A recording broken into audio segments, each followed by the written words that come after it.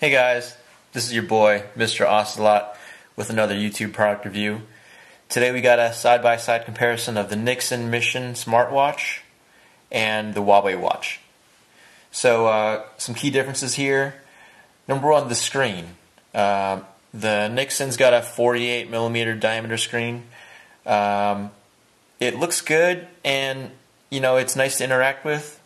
But it's also, because of the larger size, heavier, and it really gets in the way. My wrist was actually hitting it when I was doing push-ups and just moving my wrist around, driving, and it just felt a little bit too big on my wrist. And I'm a big guy, too. The Huawei Watch, 42mm diameter. It's lighter. I feel like the size is just perfect. So I got to give the edge to the Huawei Watch on that one. Number two.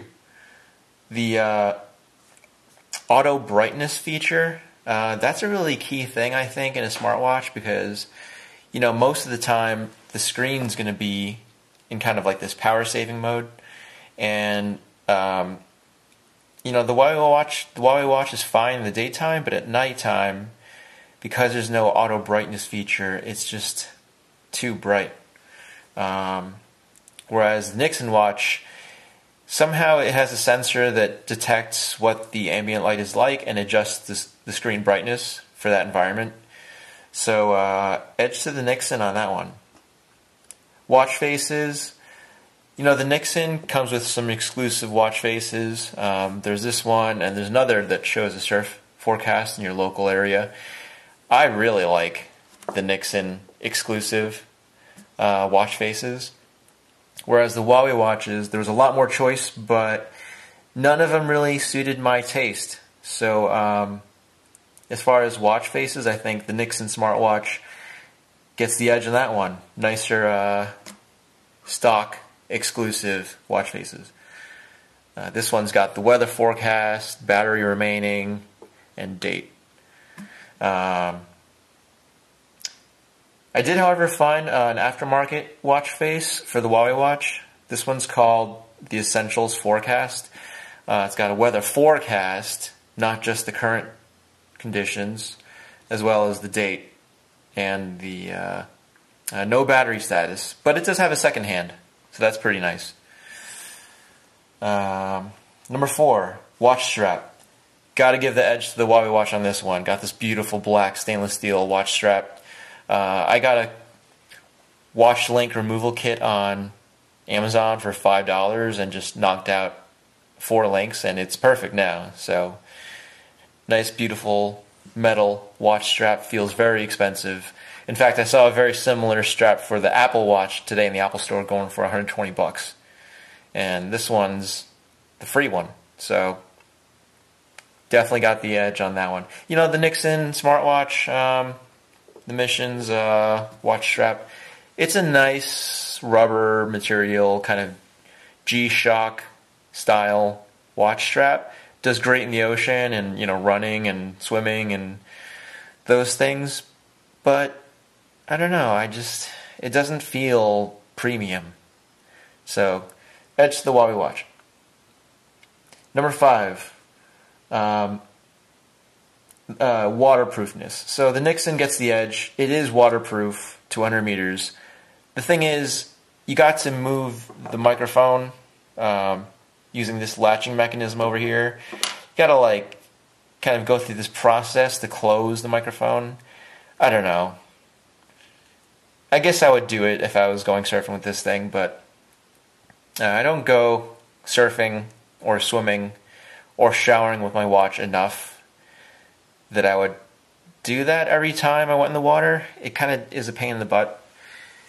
With the mic open, these watches are identical in terms of waterproofness. You can be in the rain, you can wash your hands, you just can't shower or submerge them. So, slight edge to the Nixon on that one, but I just don't think it's a useful feature. Number 6, the Nixon has GPS. The Huawei doesn't. But you know what? When I'm out and about, outside of my house and moving around, whether it be on a run or driving or whatever, I've got a GPS with me. I got my phone. So I didn't really think that's a useful feature. Number 7, notifications, the Huawei has a much stronger vibrator inside of it, which is, you cannot miss a notification when you're using this thing. It shakes the hell out of you, and it actually makes a sound, which is good, because I want to know when I'm getting a call or a text or an email. Also, the button placement. You know, the Huawei's got the button at 2 o'clock. The Nixon's got it at 3 o'clock. 2 o'clock falls much easier to the hand. So, edge to the Huawei. Speaker, you know, the Nixon doesn't have a speaker. The Huawei does, but I used it today and it sounds terrible. In a pinch, I guess, it's okay for making a phone call if you're within Bluetooth range or Wi-Fi range of your phone. But, nah, I didn't really think the speaker was useful. Price, big edge to the Huawei. So the Nixon's $400. That's a lot for a watch that's too big and has this cheap looking strap. The Huawei is $330, so not cheap, but it is $70 cheaper, and I think it already had the edge on features for me, so no brainer. I think the Huawei is a better value at $330 on Amazon. A couple final thoughts on Android Wear. You know, smartwatches like these, Android Wear watches and the Apple Watch, they're not cheap, right? Like, you're paying to play. If you're focused on value, I would either not get a watch because you got a phone with you, or I would go for a cheaper analog watch.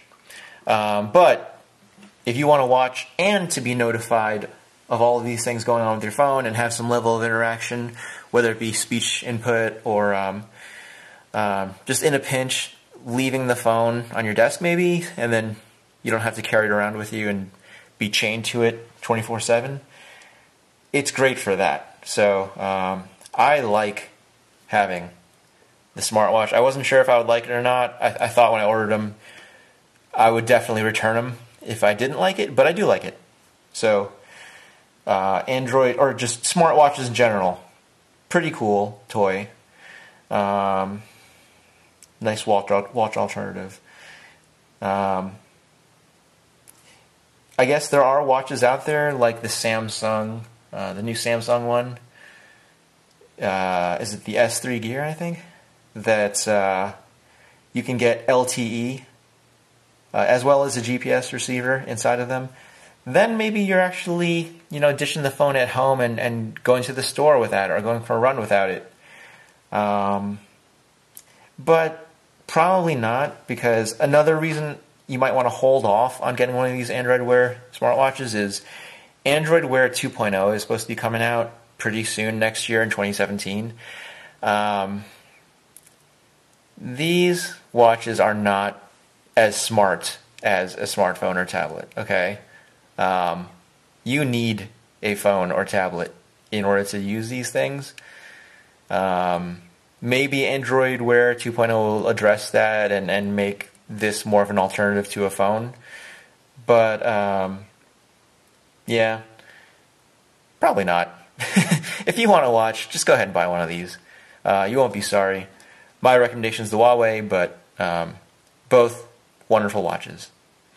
Alright, thanks for watching this video, and please subscribe if you like that review.